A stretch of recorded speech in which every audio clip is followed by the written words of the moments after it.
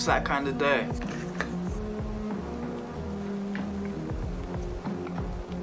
Alright. It's kind of dark. That's better-ish. Okay. Well, today... Well, first off, let's start off with this. I don't know. I ate some pizza, and now my stomach feels kind of weird. I mean, I put some crushed red peppers on there? I don't know. The point of today's video is to give you guys more backstory on, like, you know, who I am as a person.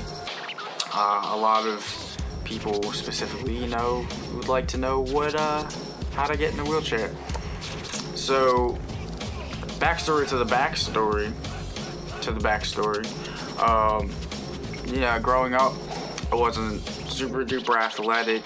I did like sports, but I was always just ass at them. I was always like one of the slowest people. I had like no coordination. And then puberty happened. But I remember like 7th grade specifically being like, oh wow, I don't suck as much. And so I started working out, and you know, I was getting faster, getting stronger. And I was looking up articles on how to run faster. And I found an article on how to do a wall run. And that's exactly what it sounds like. You know, it's a dude running on a wall. But for me, I was like, is that what it is? And then I pulled it up, and there's, I want to say his name was like Matt Matthews or something like that from Texas Parkour. Guys, forever ago. And so, yeah, the summer before 8th grade, I got into parkour, and that was like my whole life until I had my accident, which basically the easiest way to explain it is I was doing a castaway, which is a move I will probably put a clip of right here because it's really kind of hard to explain with words. But if you see, you know, when you're doing the backflip, you know, your feet get kind of close to the bar. And what happened was that my feet hit the bar, so I was like doing the backflip and kind of just like stopped halfway and just sort of like fell on my head and bounced off and landed on my back. And because I was still curled up in a ball, my like spine, you know, as everyone's does, is kind of like sticks out when you're like curled over. So one of my vertebrae dislocated, it like just like slid to the side or forward, backwards, either way. And I like shattered 2 other vertebrae. I think it was the ones like just below that. And my spinal cord got swollen and bruised. And the swelling and bruising has since gone down and gone away. But the way the spinal cord heals itself, you know, if it doesn't heal itself fast enough, it doesn't heal all the way. So that's how I got in the chair. But how did I get in the rap? That's interesting, I guess. First off, when I was doing rehab, you know, I was in McGee Rehab Hospital in Philly, so Philly's really a second home to me now.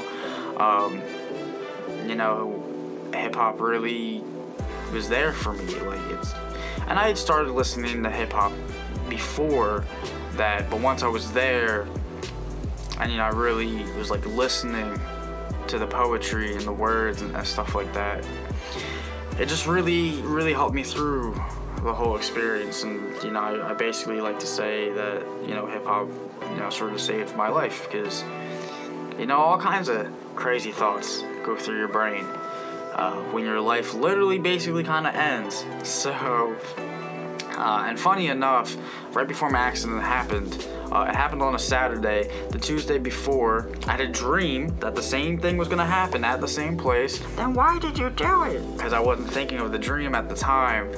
Of course I remembered it afterwards. And also the Wednesday before that, my friend Matt DeCerbo, shout out to Matt, he asked me, he was like, you know, what would you do if like you couldn't do parkour anymore? And I was like, my life would be over. And my life as it was definitely over, and I had to start a new chapter, which is eventually why I started going by CJ in college. You know, I felt like a new person, and there was a new chapter, and there was also a lot of Johns in college. So I jokingly was like, call me Cripple John, or CJ for short, and no pun intended, everyone just kind of ran with it. So, you know, back to rapping though. After I came home from rehab, this was my senior year of high school now. I was just in the shower, listening to, I don't even remember what I was listening to, and I got inspired in some way. Like, someone says something that sparked an idea in my head that led to a thing that led to a thing, and I was like, oh, like, I gotta write those bars down. You know, some stuff came to my head, and so I was like, oh, I gotta write that down. And next thing I knew, I had like a whole verse down. And you know, kind of shortly after that, I went through and actually like wrote a song. You know, once I like had it down and memorized and stuff like that, I showed it to my friend Brian Flanagan at lunch.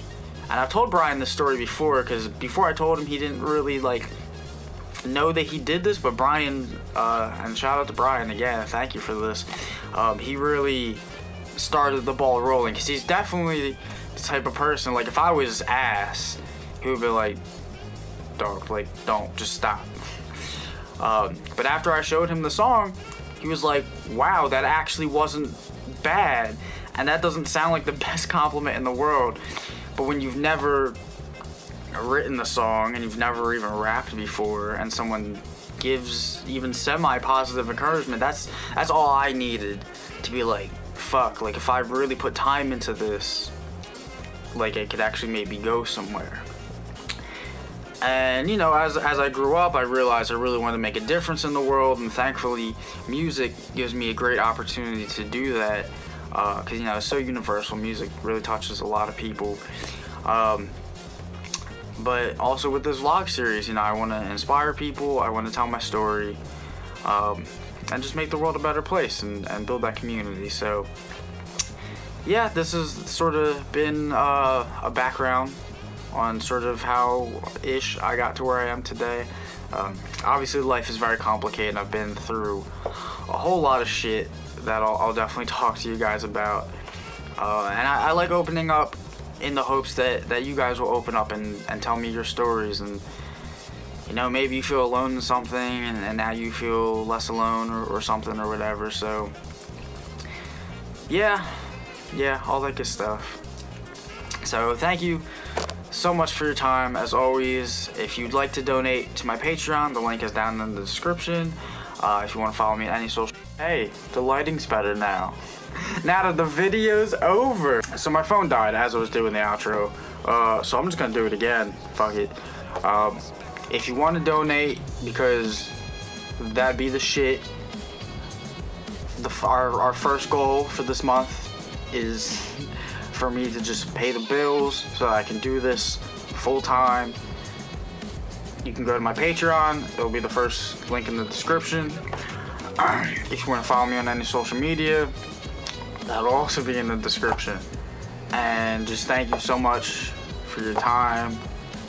Anyone who's been rocking out with me since before I started this vlog, y'all know it's been like 5 years in the making, so thank you for sticking with me. And you know, we're gonna do this one day at a time.